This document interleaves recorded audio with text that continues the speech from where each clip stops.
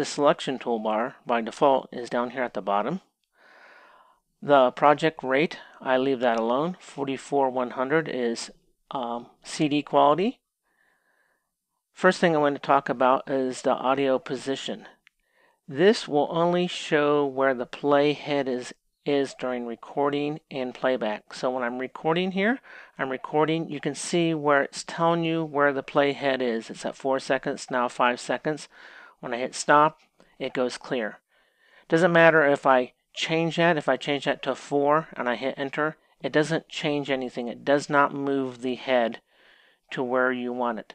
Now when I play back, it will show where the play head is. See where it's telling you where the play head. But that's all it does. It just shows it to you. If you click on here, you can display it differently by frames for videos. Here's other frames, sample rates. So if you go to sample, it will show you really here, very big numbers because there's lots of samples. I typically leave it hours, minutes, seconds, hundredths, or milliseconds. It doesn't really matter.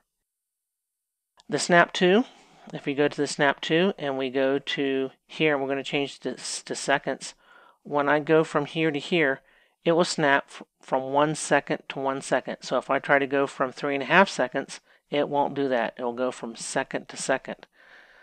I typically leave this at hundredths of a second, so the snap to is so fine it's not even noticeable, so I leave it off. This shows where the selection start is, so when I click here, I'm going to change this to end.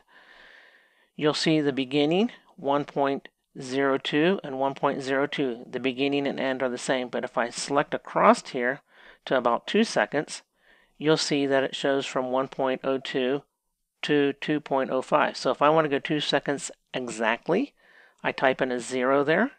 And if I want to go to 1 second exactly, I go to 1.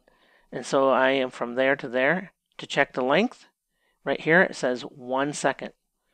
So this is very helpful. I typically in the length mode because after a song or when I'm doing narration, I want to know how big a pause is. I know I say edit with your ears, but sometimes you want to have kind of a fixed amount. So if I want a fixed amount, I can check and see how long the distance is at break after a sentence or in between transitions between sections.